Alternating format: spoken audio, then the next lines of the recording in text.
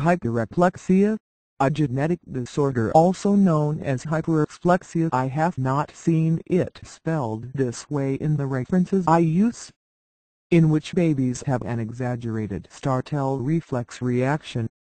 This disorder was not recognized until 1962 when it was described by Drs. Koch and Bruin as a disease with the onset at birth of hypertonia, stiffness, exaggerated startle response, strong brain stem reflexes, especially head retraction reflex, and, in some cases, epilepsy. The hypertonia stiffness was evident with flexion of limbs, disappeared during sleep and diminished over the first year of life.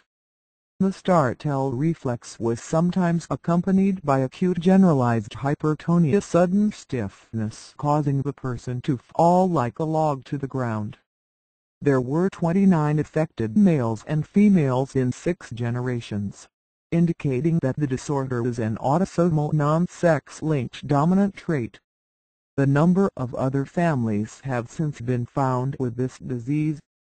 Additional findings include a tendency to umbilical and inguinal hernias, presumably due to increased intra-abdominal pressure and congenital dislocation of the hip. The exaggerated startle response persists throughout life. Startles can be elicited by lightly touching the person's nose, clapping or making other noises, or suddenly jolting the person's chair. The gene responsible for this disease has been found on chromosome number 5.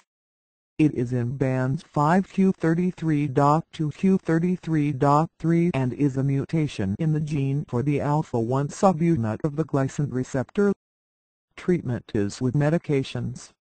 The neurologic features can usually be controlled with clonazepam-klonopin.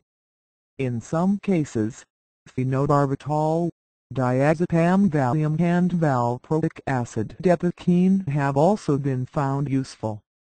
Hyperekplexia is also called Koch disease, startle disease, exaggeration.